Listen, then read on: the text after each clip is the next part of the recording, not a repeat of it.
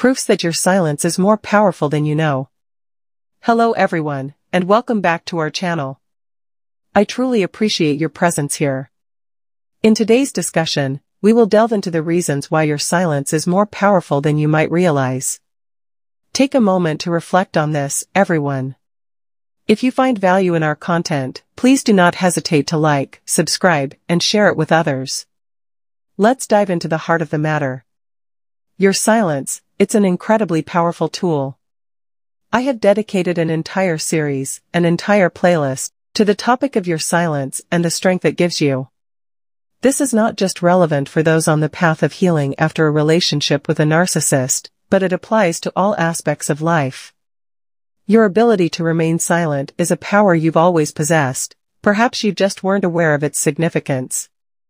During your time in a relationship with a narcissist, several things were happening simultaneously. Firstly, your voice was being stifled by the narcissist. You were made to feel voiceless. You weren't being heard. Your hopes, dreams, aspirations, and goals were all being jeopardized because the narcissist aimed to hinder your progress. They meticulously planned to ensure you couldn't achieve your objectives. In the grip of a narcissistic relationship, you were merely a shadow of your true self. You surrendered your identity to the narcissist, you became merely an extension of them, losing who you were in the process. This is not an exaggeration, as every day, individuals worldwide find themselves ensnared in such toxic relationships. And yet, there are those who manage to extricate themselves or find themselves abandoned. Spending even a single minute in a relationship with a narcissist is a minute too many. When you are silenced by a narcissist, your entire existence feels tumultuous. Everything seems confusing. You yearn to return to that initial stage of overwhelming affection, to that euphoric phase. You strive to be acknowledged. You long for a partner, someone who will stand by your side. Unfortunately, you often come to the realization that the person you trusted to support you, possibly even your spouse, was a narcissist. They were never truly there for you. Instead, they were distancing themselves from you and your needs. In your journey, you may have faced health challenges or perhaps experienced the loss of a job. During these trying times, the narcissist in your life failed to offer the support you needed. Instead, they distanced themselves, observing as your life seemed to unravel without their support. This lack of assistance impacted your growth and healing process significantly. You found yourself muted, your voice unheard. However, in the period following your relationship with the narcissist, a transformation occurs. You are no longer suppressed by the narcissist's presence, because, ideally, you have severed ties with them. This includes blocking them, deleting any connections, and distancing yourself from anyone closely linked to them, often referred to as flying monkeys. If completely cutting off is not an option, adopting a gray rock strategy is advised. This means making yourself uninteresting to the narcissist, effectively dropping off their radar. But why is your silence now more powerful than you might realize? It's because this silence is yours by choice. You are not being forced into silence by the narcissist. Instead, you are choosing to be silent, to observe, and to reflect. After the relationship with the narcissist, you are faced with a path of healing. This involves slowing down, processing the past relationship, and educating yourself about narcissism, including its patterns and cycles of abuse. Mastering your silence during this period is a form of empowerment. It's not about the narcissist's manipulative silent treatment or their attempts to silence you, it's about recognizing the strength in your chosen silence. Going no contact with the narcissist is a powerful statement. It signifies that you have broken free from the trauma bond and are stepping out of the fog that the narcissist created around you. You are establishing boundaries, seeing through the facade, and understanding the reality of the relationship you were entangled in, a relationship that was manipulative and unlike anything you've experienced before. The narcissist's arsenal was filled with manipulation tactics, deceit, gaslighting, stonewalling, silent treatments, triangulation, and emotional outbursts. They projected their negativity onto you, mirroring what you hoped to see in them, only to entrap you during the initial, euphoric stage of the relationship. You were captivated by the mask they presented, not knowing the reality that lay beneath. the responsibility wasn't yours to bear. In our educational system, there's no curriculum that prepares us to recognize and navigate relationships with toxic individuals. You likely entered the relationship without a clear set of boundaries, often sharing more than what was necessary. This openness, while natural in the context of what you believed was a loving and stable relationship, left you vulnerable to manipulation. In the beginning, and for a considerable duration of the relationship, the narcissist played a central role in your life.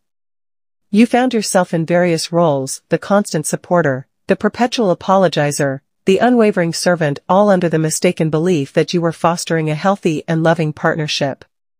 However, the reality was starkly different from this belief. Your days were characterized by an imbalance of give and take, with the narcissist readily exploiting your generosity. They were conspicuously absent during moments that mattered deeply to you, be it personal celebrations or significant milestones. Around them, you were perpetually cautious, navigating your interactions with the utmost care to avoid conflict. Despite being physically close, an overwhelming sense of loneliness enveloped you, a loneliness that starkly contrasts the solitude you experience now, after your journey of healing. The clarity you've gained post-relationship has empowered you with the knowledge of what behaviors you will accept and those you will not. You've learned to prioritize your own growth and well-being, a stark departure from the state of confusion and mere existence that once defined your life. This transformation began when you recognized the disparity between the narcissist's mask and their true self. Initially, you responded to their silence with more effort to communicate, not understanding the manipulative intent behind their silent treatment. This cycle of manipulation and your response to it marked a significant phase in the relationship, leading you eventually to seek a path to recovery and self-discovery. Feeling bewildered and uncomfortable, you couldn't grasp why you were being subjected to such emotional torment. The narcissist observed every detail about you, from your discomfort to the way you held yourself, while they inflicted emotional abuse.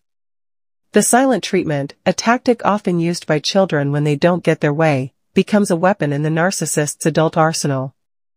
They use it to withhold attention and punish their partners or those they wish to control. This behavior is just one facet of the manipulative cycle.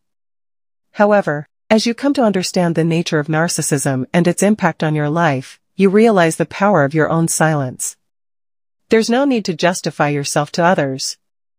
Attempting to explain your experiences with the narcissist to those who haven't been through similar situations often leads to misunderstandings. Your efforts to convey what you've been through might lead to strained relationships with family, friends, and colleagues who simply can't grasp the complexity of your situation. They may even mistakenly believe that you are the problem. However, the issue doesn't lie with you. You were searching for someone who could offer support, someone willing to listen and help process your thoughts. While some may have tried to be there for you, their patience and understanding were finite. To them, your experiences were as alien as a spacecraft landing on Earth for the first time. Their inability to comprehend isn't their fault. They either haven't experienced such a relationship themselves, or they may be narcissists.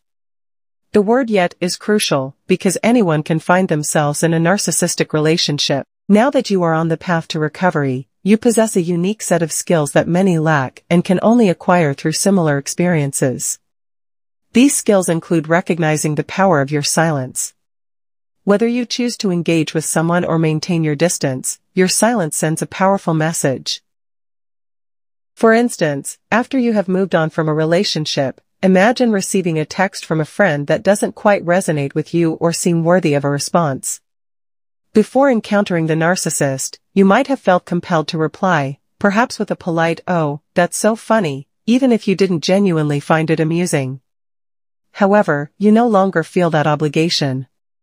You've learned to evaluate whether a message truly merits a reply. If it doesn't, you simply choose not to respond, without any guilt or pressure to engage just because someone reached out to you. This shift signifies a deeper transformation within you. In this new phase of your life, the focus is on self-preservation and enrichment. You no longer deplete your resources, be it time, attention, or emotional energy, on individuals who seek to exploit or drain you. Responding to messages out of a sense of duty, especially from those who sap your energy, is no longer a practice you subscribe to. Your priority is your own well-being, peace, and the abundant joys of life, joys that the narcissist aimed to obscure from you. I emphasized at the beginning that your silence is more powerful than you might have realized. This newfound understanding allows you to discern what warrants your attention and what doesn't. Matters involving the narcissist, or anyone displaying similar traits post-relationship, certainly do not merit your response. Should you encounter someone new, whether in your local community, at work, or within a hobby group, and intuition signals a potential for toxicity, heed that warning. There's no need to engage, explain yourself, or share personal contact details. Adopting a gray rock approach means you recognize their presence in your environment, but refuse to be a source of emotional sustenance or support for them.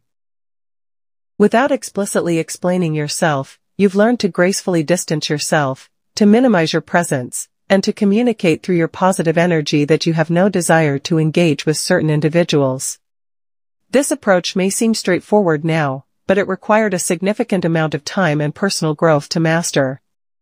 You've acquired valuable tools for navigating life, tools the narcissist hoped you would never discover. You've indeed discovered these tools and are actively sharing your knowledge within the community, contributing to a cycle of support and understanding. However, it's crucial to remember that you can only extend this help once you've sufficiently cared for yourself. Your well-being is paramount, holding the top 3 priorities in your life. This marks a stark contrast to the times during your relationship with the narcissist, where your needs and desires were consistently overlooked, as you prioritized the narcissist's demands to your own detriment. Back then, you weren't silent by choice, you were forced into silence, a significant distinction. This realization underscores the importance of self-care and self-prioritization. Acknowledging that you don't owe anything to anyone except for a life of abundance and happiness for yourself is a powerful insight. It's a lesson learned through the challenging process of losing and rediscovering yourself. Now, on the brink of embracing a new version of yourself, you recognize the value of slowing down, conserving energy, and reserving your words for those who truly matter. The goal is not to dominate conversations or seek attention through loudness, but to find peace and strength within yourself. Your silence is more powerful than you might initially believe. It serves as a superpower, guiding you to express yourself thoughtfully and positively. You've learned to control your emotions and not allow trivial matters to disturb your peace. This level of self-control and understanding elevates your interactions and ensures that when you do speak, your words carry meaningful weight. My journey involved confronting and healing wounds from my childhood, immersing myself in videos for learning, engaging in journaling, reading extensively, practicing meditation, and striving to improve my health in all aspects, physical, mental, emotional, spiritual, and financial. I've committed to this path of self-improvement daily, and I encourage you to embark on a similar journey. Despite the attempts of narcissists to derail us, their efforts are futile now.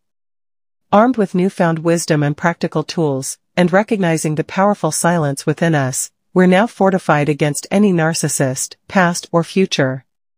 Silence truly is a superpower. It allows us to choose not to engage in situations that don't align with our values. For instance, imagine you're at a social gathering and someone makes a distasteful joke. There's no obligation for you to laugh or participate in that moment. I've always chosen to distance myself from such situations, and it's a choice that you can make too. It's about not succumbing to the herd mentality, but standing firm in your beliefs against narcissism, and most importantly, for yourself. If not now, when? I hope this message resonates with you. Remember, you're not navigating this journey alone. My best wishes to all of you. I cherish our community here, and I'm looking forward to our continued conversations.